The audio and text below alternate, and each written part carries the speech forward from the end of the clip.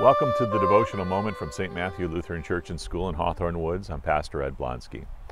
In John 20, verse 18, Mary Magdalene has been at the tomb of Jesus. She has seen that Jesus is no longer there, at least his lifeless body is no longer there. But then she comes face to face with Jesus, and Jesus sends her back into Jerusalem to tell the disciples everything that he had told her. And she rushes back to Jerusalem and says, "I have seen the Lord." Mary Magdalene becomes the first witness of the resurrection. She knew firsthand the love of Jesus. Jesus had died for her sins. On the cross, she witnessed that.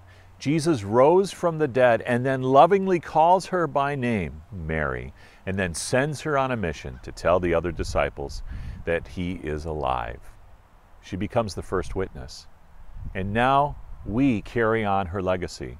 You and I, as Christians, also know the love of God. God's love is given to us.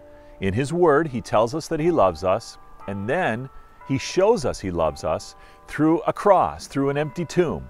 Jesus has forgiven our sins, and we become his witnesses to tell other people. So your job and mine is to tell people that God loves them. We can say that by loving other people. Telling the people that we love that we actually love them. That's so very important. But not just words. Let's show them we love them by doing, by caring for them, helping them when they need help. That's how we show love. That's how we become witnesses of the gospel of Jesus Christ, who loves us and died and rose to give us new life. Let's pray.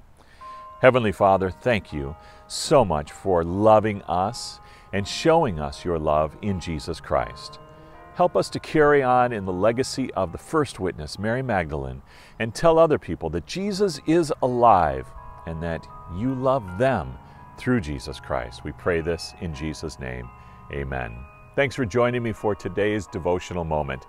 Join us again next week next time at the end of the week when Pastor Kinney will be back and will share another devotional thought with you. If you'd like to know more about St. Matthew Lutheran Church and School, give us a call at 847-438-7709 or stop by our website at www.stmats.net. You can also reach us through Facebook and our YouTube channel.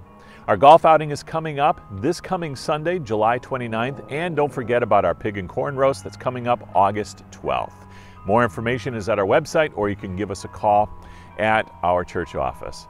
I'm Pastor Ed Blonski, and I pray that you will be a witness to the love of God and God's richest blessings to you.